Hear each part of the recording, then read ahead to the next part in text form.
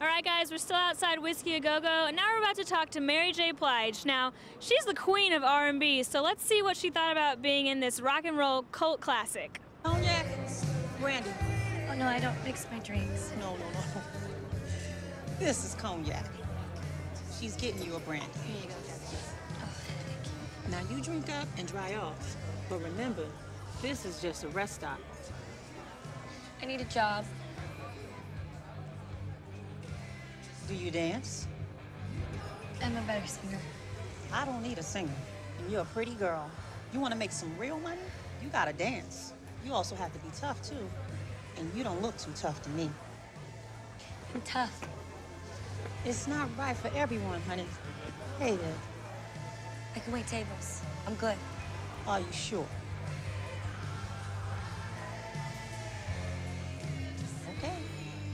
Start tomorrow. Well, I'm here with the proclaimed queen of R&B, Miss Mary J. Blige. I mean, it's great that you're in this movie, Rock of Ages, because it kind of reminds me that before we were into R&B, we were listening to a lot of these rock tunes as a community.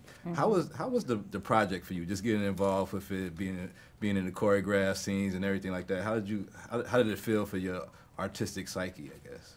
I mean, it felt good, you know, because like you said, we grew up listening to a lot of these songs. I was exposed to all of, you know, the 80s rock and pop through MTV. That's how I got to see and hear a lot of it. And it was just fun to sing all the songs we love by Pat Benatar. Like, you know, Love is a Battlefield wasn't in there, but we wish, you know, I wish it was. Yeah. And I just feel good to be a part of, you know, a cast like this and just a movie like this, because rock and roll back then was just the biggest form of expression for so many artists.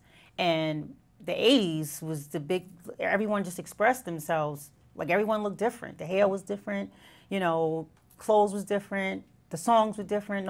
There was not just one, there was not like 20 of everything, it was just like one of everything. Right. Anywhere you want it, that's the way you need it. Anywhere you want it.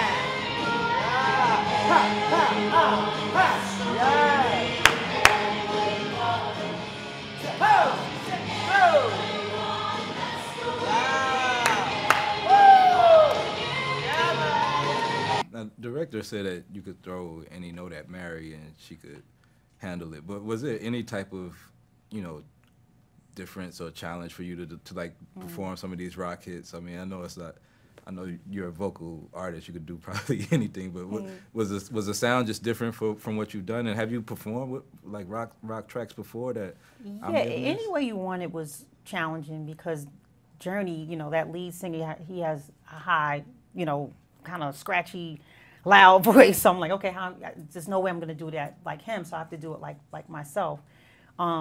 Everything else was pretty much, you know, it's just cool. And I've covered, you know, rock tracks like Led Zeppelin's Stairway to Heaven and Bono and U2's One. So I've done some of that stuff before. That stage is a pedestal. And when you're up there, you're untouchable. And when you're up there, you can have it. Anywhere you want it, that's the way you need it. Anywhere you want it. Take Destiny. She loves to laugh. She loves to sing. She does everything. And Sapphire, she loves to move. She loves to groove. She loves the lovely things. All night, every night. So hold tight, oh baby, hold tight. When it comes to the customer, She said, anywhere you want it, that's the way you need it. Anywhere you want it. She said, anywhere you want it, that's the way you need it.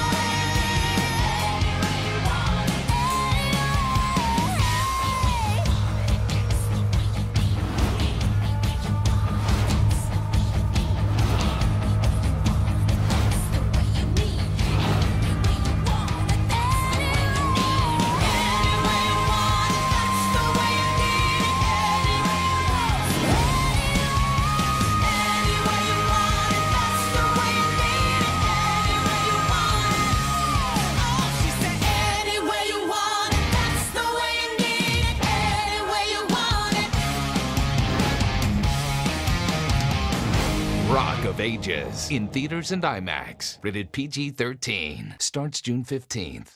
And we see your music, you know, in movies all the time. I mean, we thought that you was going to get an Oscar nod for your song and it helped, but you guys, it's a SAG nod and everything else. But, how much do you want to delve into the acting side and do more stuff like this? You know, that's like, whether it's a musical or just dramatic thing. How much of a goal is that for you as an artist to do?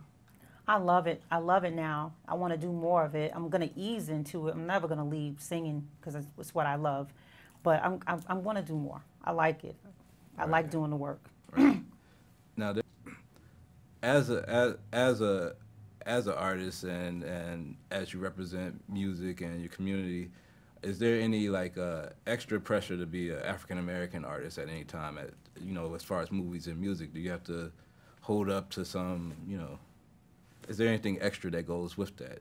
I don't think there's any baggage or weight. I just think we just have to do our best as people. Right. Besides being an African American, we have to think. What am I doing? What do I want?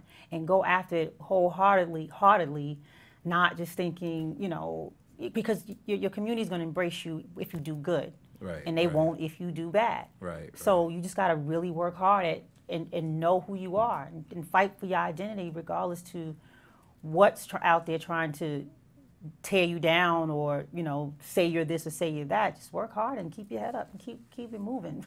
I think that's the formula. I don't think, everybody, you're a great artist, great actress, and we will root for you no matter whatever you do. So keep on doing it. Thank you so much. I appreciate that. All right. Thank you. You're welcome. Good talking to you.